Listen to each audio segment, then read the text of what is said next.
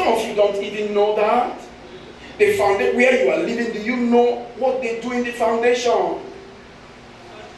You don't know, and you are there. That's why some of you will start business, the business will not work. I pray today that God will prosper you so that you can start a new foundation. You can start your own life and you will finish it in the name of Jesus. Amen. And that is why you see the Bible say, Hosea, leave your father's house. Abraham, leave your father's house. Why? There are places where prayers will not be answered. There are congregations you will be. You will just be there. Nothing will happen. Rather, there will be shoo. Nobody will even say anything to you that will elevate your spirit. I pray today that your eyes be open. Amen. That you will understand how to do spiritual warfare and get what you are looking for. Amen. That's why the church is open. Our church is not Papa, Mama, Pikin. You know Papa, Mama, Pikin? Father, mother, and child. That is not the church. You have to come and call it. I need to be in the presence of God. You come and lie down and say, Father, settle my case. Oh God, there is a... that's why I tell you sometimes, you don't even need to pick up phone and start calling that person and leave me husband. Leave me husband. No. You are belittling yourself. Take the battle spiritual. Yes. Am I doing somebody here? Yes. Take the battle spiritual. Call the pastor. I want to be in the church. I need to be going to my office from the church. There is somebody in my office. He called himself supervisor. His job is to supervise me out of the company. Father, I am in the altar. Every night I'm lying down in the altar. After 7 days, I need that supervisor transferred or anyhow deal with him. Amen. And you will see God in that. You don't even need to see a pastor. You don't need to see a prophet. That energy you use in going to see a pastor and a prophet, use that energy to be in the presence of God. Amen. And when you are in the presence of God, 2 things you do. Change your mentality. Amen. Many of us, we are still where we are because of our mind. Yes.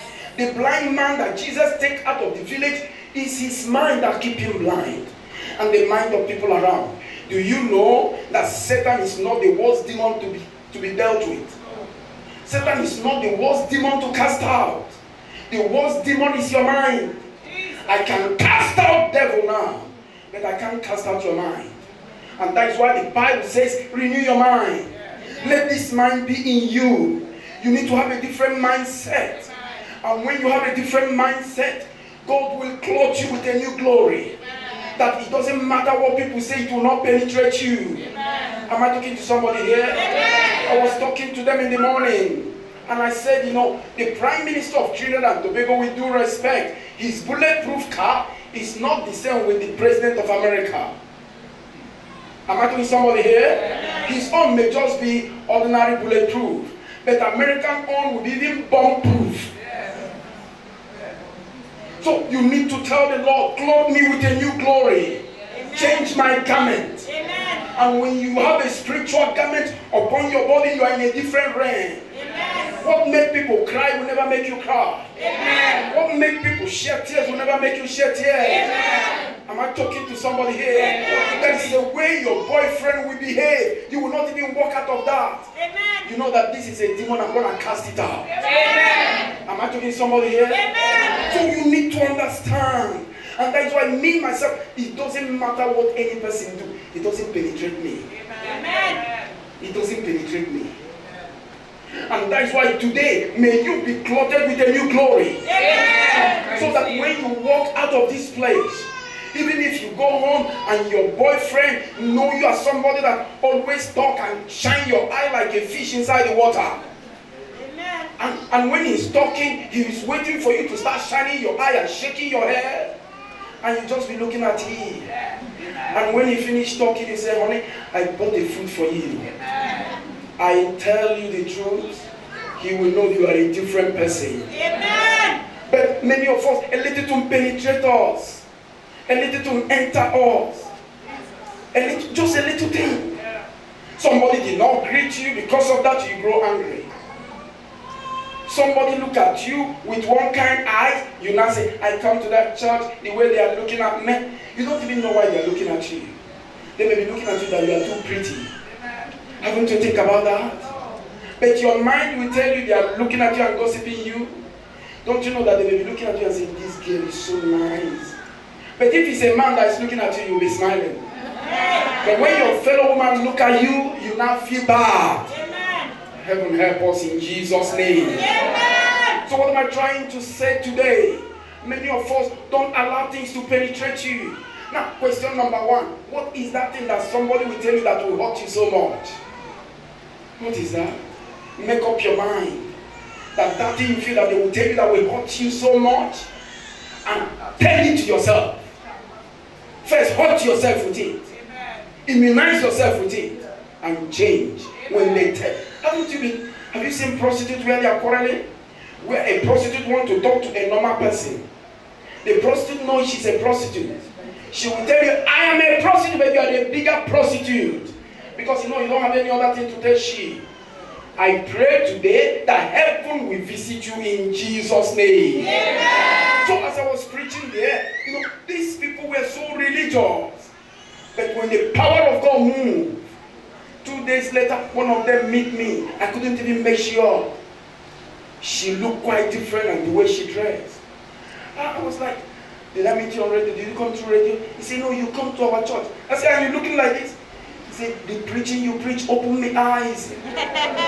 May your eyes open in the name of Jesus. Amen. Many of us are suffering today because we are operating on a closed range.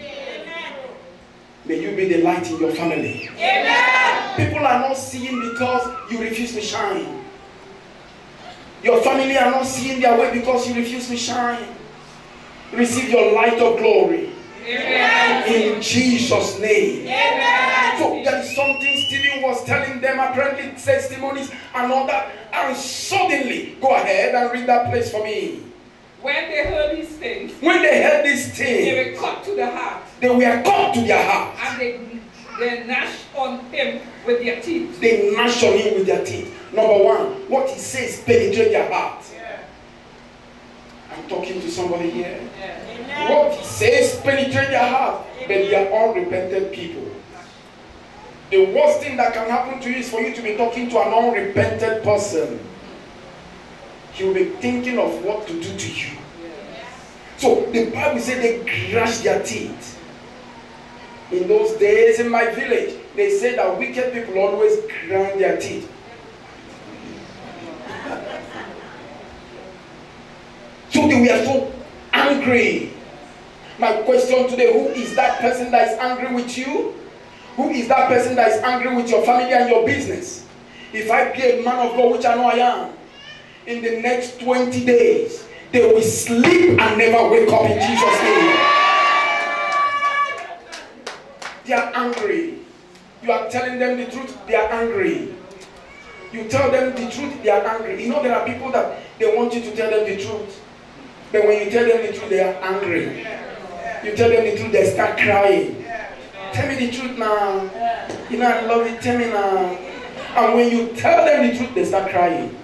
Some of them, you tell them the truth, they become angry. There are some people you tell the truth, they break your head with bottle. Because that is not what they want to hear. May you never be among people that want to hear that want to hear the truth in their ear, but in their heart they don't want to hear it. Amen. Now go ahead, please. But he, being filled with the Holy Ghost. Did you hear that? But he, being filled with the Holy Ghost. You see, the problem is not saying the truth. Filled with the Holy Ghost. Amen. Amen. There are some things you need. I'm not telling you to go and start making restitution. I'm not preaching restitution here.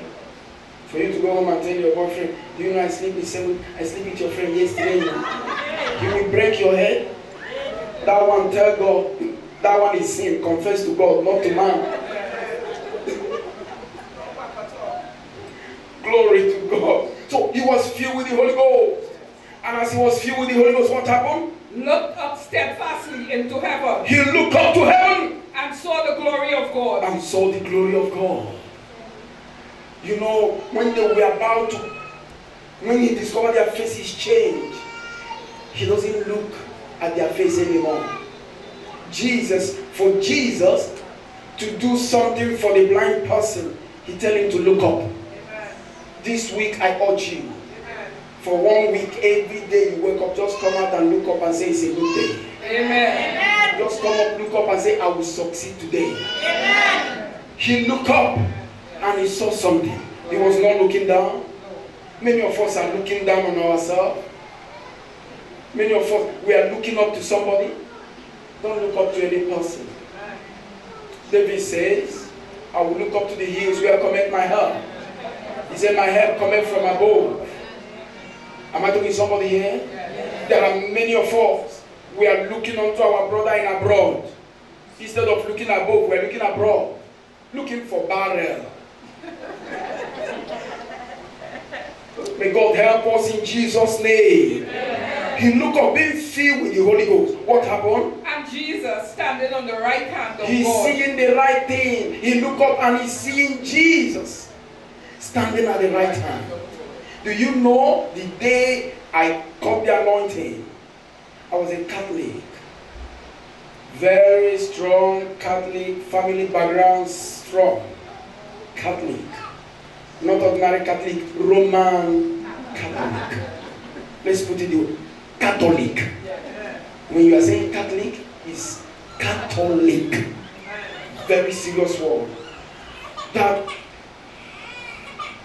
you know, in my place, if you are Catholic, your children must not marry Anglican. They can't. They must marry Catholic. Amen. So, I don't want to go there. But the day I went for crusade, we hear about this great man coming. And this man is old now, he should be like 80 something. Getting to his 90s. When he's talking, people are falling under anointing. And I said to myself, I will go and see for myself. And when the man was preaching, my mind was not there. I was there not for myself. I was there to look at what is happening, to know how the opiate is working. Because those things don't happen in our place, in our own church.